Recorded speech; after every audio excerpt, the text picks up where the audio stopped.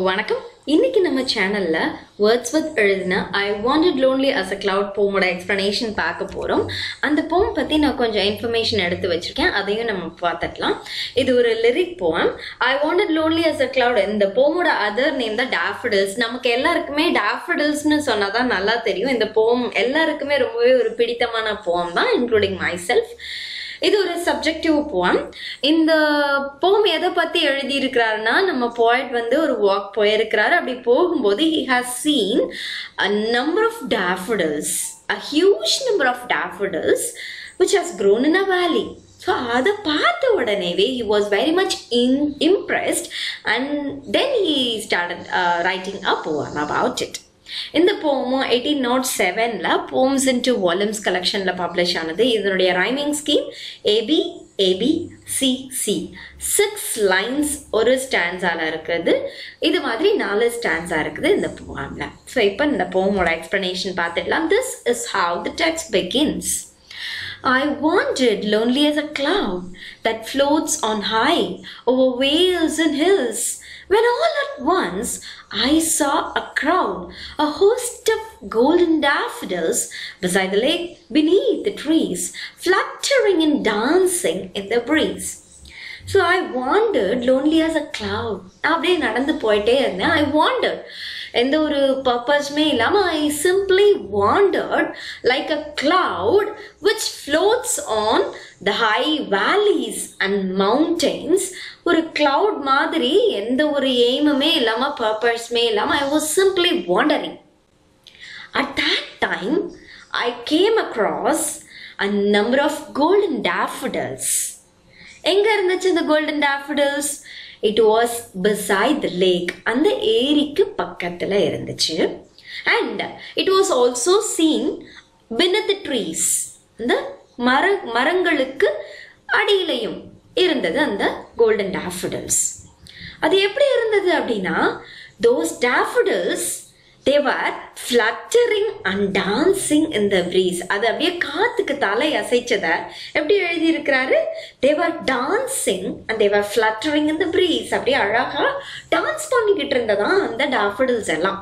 So இதுதான் first ஸ்டான்ஸால explain பண்ணியிருக்கிறாரு. Next stanza, continuous as the stars that shine and twinkle on the Milky Way.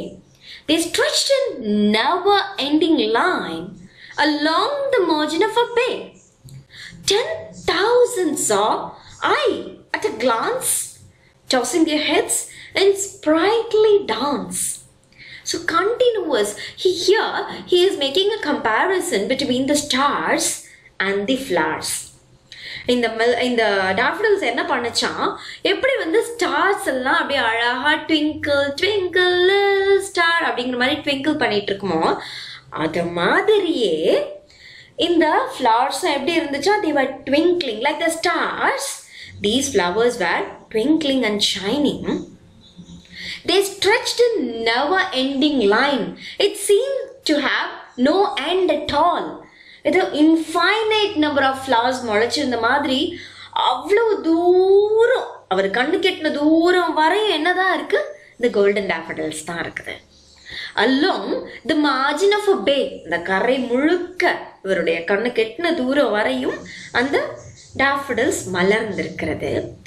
அவர் அப்படி சட்டுன்னு பார்க்கும்போது எப்படி இருக்கு? He might have seen 10,000 at a glance.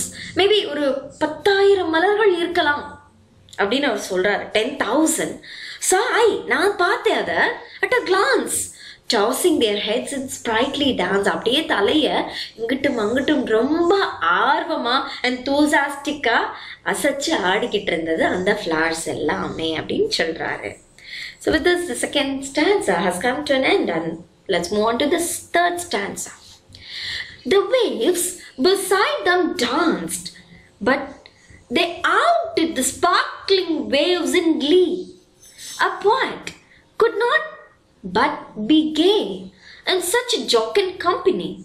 I gazed and gazed, but little thought what wealth the show to me had brought.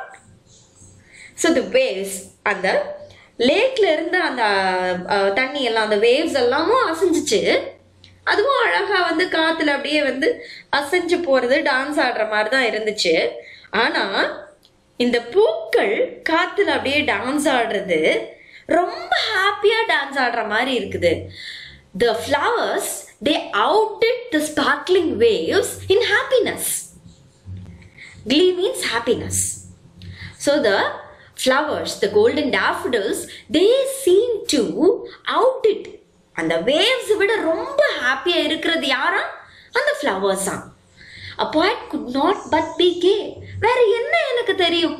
சந்தோஷப்படுறதை விட, ஆனந்தப்படுறதை விட வேற என்ன எனக்கு தெரியும்? இந்த மலர்களை பார்த்த உடனேவே I was jubilant, exuberant in such a jocund company. So jocund is again exuberant, happy. அந்த மாதிரி ஒரு ஹாப்பியா இருக்கவங்க கூட நம்ம இருந்தோம்னா நம்மளும் ஹாப்பியா இருப்போம்ல. ஸோ அப்ப அந்த பூக்கள் எல்லாம் அப்படி அழகா ஹாப்பியா தலை அசைக்கிறத பார்த்த உடனேவே இவரும் ரொம்ப ஹாப்பியா ஆகுறாரு. இதை விட வேற என்ன சந்தோஷம் ஒரு போய்ட்க்கு கிடைக்க முடியும்? I gazed and gazed. நான் அதை பார்த்தேன். அந்த மலர்கள் ரொம்ப ஹாப்பியா அந்த காத்தில் அசைந்ததை நான் பார்த்துட்டே இருந்தேன். பட் லிட்டில் தாட், ஆனா எனக்கு அப்ப புரியல, இத இப்படி நான் பார்த்துட்டே இருந்தனால எந்த அளவு சந்தோஷம் எனக்கு கிடைக்க போறது அப்படிங்கிறத நான் பெருசா அப்ப உணரல. பட் லிட்டில் தாட், நான் ரொம்ப ஒன்றும் யோசிக்கல.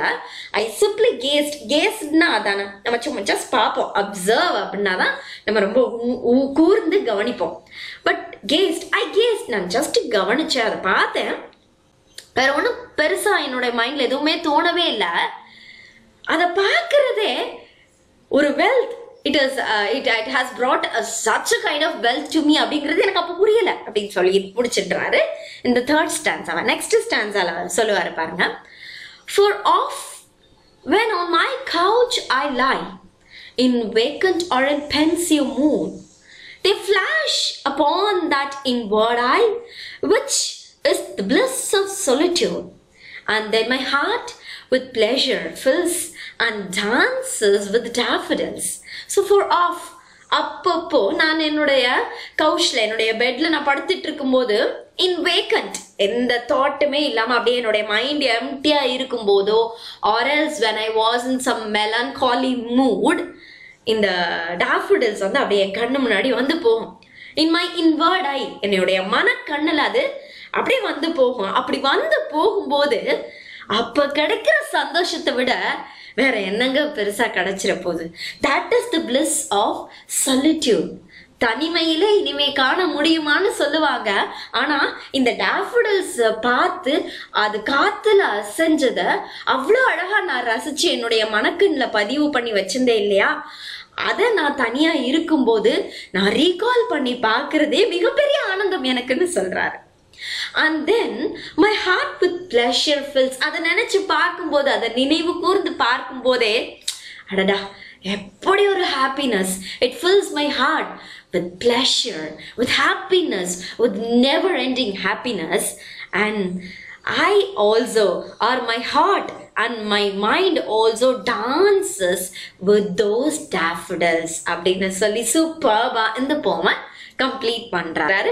இந்த போமோட எக்ஸ்பிளனேஷன் உங்களுக்கு பிடிச்சதுன்னா லைக் பண்ணுங்க, ஃப்ரெண்ட்ஸ்க்கும் ஷேர் பண்ணுங்க. Thank you. I wish you all a good day. By.